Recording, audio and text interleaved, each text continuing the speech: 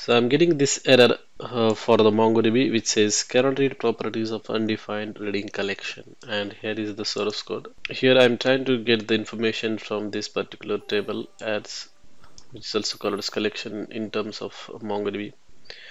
So to get the reference to that particular table or collection, you have to use this particular syntax await db.collections, and here db is basically a database object. And here you can see that I'm just using simple variable to access this collection property. But the way you have to get access to this is by using this particular syntax. Okay, you have to connect to the database and then select that specific database. So here you can see that I'm making a connection to the server, MongoDB server. After that connection is successful, I'm selecting the database because MongoDB server can have multiple databases. So we have to select the database, and remember that we have to use these await keywords as well. Otherwise, it might return undefined or something else.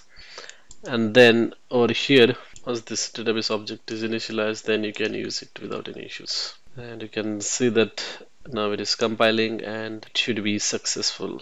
Compilation will be successful because we have initialized this database object. And you can see that compilation was successful. That's it. Thanks for watching.